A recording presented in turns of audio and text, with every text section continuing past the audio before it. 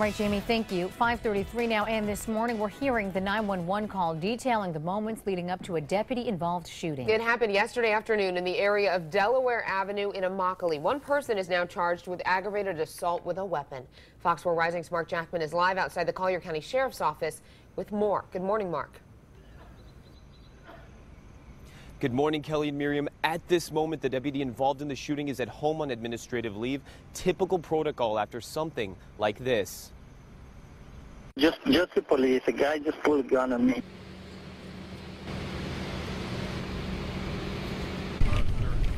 A 911 call yesterday afternoon of a man telling dispatchers someone he knows is threatening him with a gun. Deputies arrived to the area of Delaware Avenue in Immokalee to find 67-year-old Pedro Nunez Cisneros with a gun just feet away from a school and grocery store. Pointing his gun, Cisneros threatens deputies to the point where one is forced to pull the trigger. Cisneros was then taken to the hospital with non-life-threatening injuries and is charged with assault, aggravated assault with a weapon.